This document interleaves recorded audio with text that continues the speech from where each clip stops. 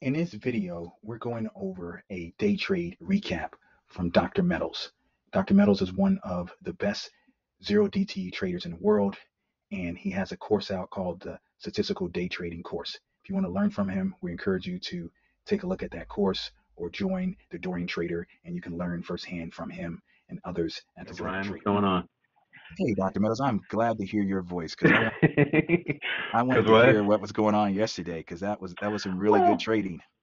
to be honest, man, sometimes when things get a little, complicated, I hesitate to post sometimes from on the Tasty account. Hmm. The E-Trade account is generally kept more simple because I don't move things around as much. I don't have the buying power to screw around as much with it. The Hmm. downside to that account is that it doesn't maintain a good ledger to be able to show like a stop out position that closed earlier or a roll or that kind of thing. So that's Hmm. also it kind of just shows your ending position. So like the one day I posted last week where it looked like on the E Trade account that I was Hmm. up, Hmm. it actually was a scratch day because I had to recover from a call side stop out one of the posts earlier.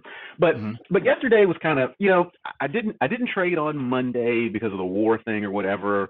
Hmm. Um, and it probably was a good thing in that I probably would have gotten stopped out on the call side. We had that vicious rally at Hmm. like around 2 o'clock or something like that. And I mean, I'm trying to be a little more selective. I mean, obviously I love this trade, but on days where I'm Hmm. anticipating there might be some movement, maybe just sitting out.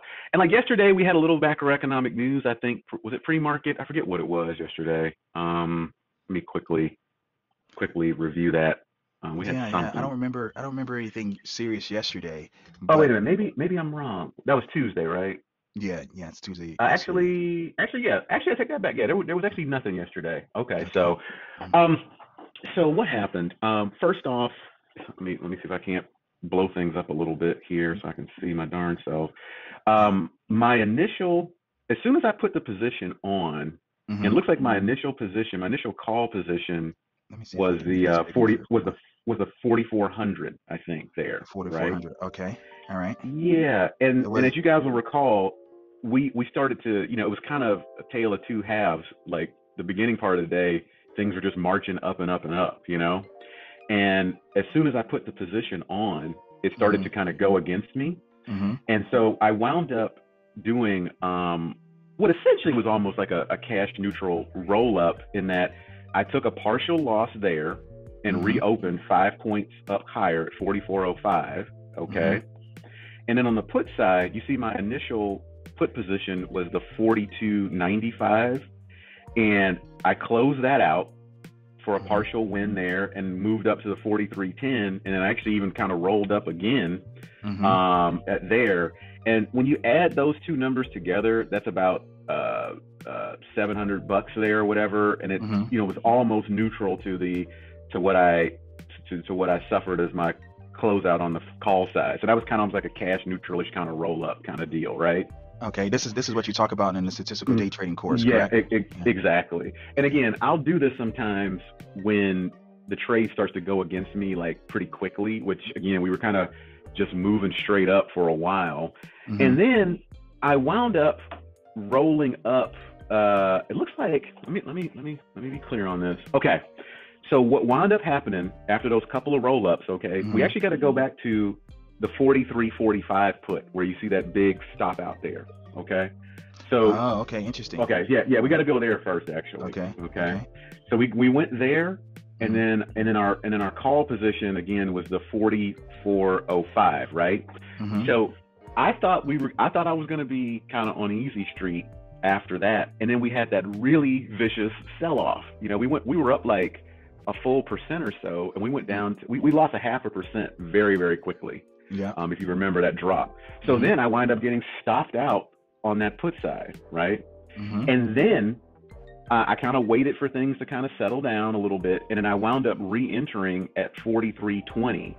Okay, a new Okay. position there. Okay, All right. and Right here. then Okay. yeah, and then as the market kind of rallied up again a little bit or stayed put, I Hmm. rolled up a little bit, or actually I think I put on some additional risk at that $510 at the 40 43.30 right there. I think I actually put on just actually a few more contracts at that strike.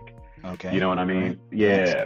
yeah, so that's how that wound up happening. So Mm, this is initial, essentially like a re-entry after that big drop, and was able to win there, and then win a little bit more, and then win on the call side. And when it was all said and done, after mm. all this, still up about 1,400 on the day when you add everything together. Okay. But So but but yeah. no, go ahead. I'll present my question in a second. Go ahead. So again, this is one of those things where you don't want to have to do all this, but Hmm. again, you can at least get back to even, and you can even still come out to the good with managing this trade. Bottom line. Which is great, right? Mhm. This was a tough that was a tough day. It Mhm. looks like here that you got stopped out on the call side, and then No, well, you no, came that was back. a cash neutral adjustment on the call Excuse me, side. So not, cash yeah. needed adjustment, but Mhm. you moved it Mhm. higher Mhm. on the option Yeah. chain, and then Yeah. but it looks like when the market dropped a lot, it looks like you moved the calls back down to the 43.90, and you won a decent amount, over 1,000 on that. Correct. Correct. Yes, Okay. sir. All right. Yes. So that Mhm. kind of gives you a visual, you guys, how you have to play that seesaw thing that we talked about.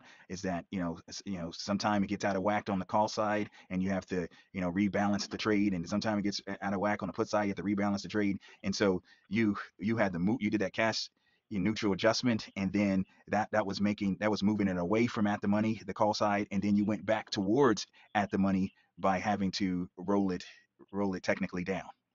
So, Correct. okay. And again, what are the downsides to this kind of stuff, guys? I mean, in a big whipsawy market, I mean, and I don't know why the market was so whatever yesterday. Like I said, we didn't have any news or anything like that. I don't know if anything came out with the war, because that was actually my trepidation.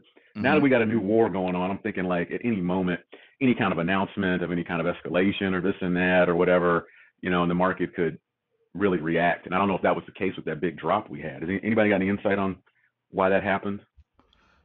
So, if anyone else doesn't have anything, I think it was due to some Fed members coming out, if I'm not Mhm. mistaken, Dr. Mhm. Metals, and they were being Yeah, it dovish. was.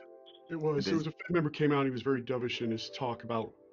Uh, Effectively, he was saying that they could sit and wait to see if the various indicators catch up, and if there's Mhm. a real impact in terms of inflation and jobs and things like that. So he Well, and came as I out real look back on the dovish, and that caused calendar, the market to bounce. yeah, as I look on the calendar from yesterday, yeah, I see at 1 o'clock, the FOMC member Waller speaks. Now it was supposed to be a medium impact event, but that the market dropped a lot when he started talking. So that's the thing. yeah, Yeah. yeah. So I think that's when it probably, it either dropped a lot when he talked, or recovered a lot when he talked. Whatever happened, right? But it was definitely a seesaw type of day. But you came out on top, which is really awesome trading. You must have had a little bit more time to kind of Yeah, manage this yeah, yesterday. actually, yeah, I did. And Okay. on the E-Trade account, where again I don't have as much flexibility, I Mhm. basically just wound up scratching on the day there. Okay. Kind of the same dynamics happened, but I didn't have the ability to kind of recover as much, or get positive on the day. So I did that was basically a scratch there. Okay. So as I look at things today, we've had the core PPI pre-market. There was a little bit of kind of an initial sell-off, and then it's back up. We got another Fed member speaking here, and I'm definitely not entering until about 11:30, 11:45, and we'll see. I don't feel great about that. Plus again, the ongoing war stuff or whatever. But yeah. All right, everyone. I'm going to jump Brian, back can I over ask a question here. real quick? Yes, you can. It's for Doc. I was just saying, when he's doing his adjustments, I see on his sheet that he adjusts the it's his sell side, but does he ever adjust the long side, or does he keep that constant? Oh yeah, the longs. Yeah, I never move those. So, and again, so you're going to require some buying power, pretty significant. If you're rolling a position 15, 20 points. You know what I mean? So that's something to consider. But I don't move my longs. No. All right, thank you. Hmm. So great question. And he points that out in the statistical day trading course. You're gonna have to obviously you're gonna have to allocate, make sure you have the buying power to do that. But it makes the adjusting, it makes it easier and cleaner. and because it's basically at that point a strangle for him, and he's just doing the seesaw process that we talked about. So if you initiate as wide as he initiates, sometimes wide as 100, because he's only trying to pay 5 cents for those long legs, then you can see how much buying power it could require if you don't have portfolio margin, which he does have portfolio margin with TastyTrade. So it makes it a little easier, but not significantly easier, because they do require more buying power even with portfolio margin when you're doing short-term trades, and this is the shortest it can be with options. So keep that in mind. But this is a you can still be super successful at this, not doing it that way. Jack doesn't do it that way, even though he understands it and learned from the statistical day trading course. He doesn't do it that way. But Jack has a substantial size account as well, but he doesn't do it that way.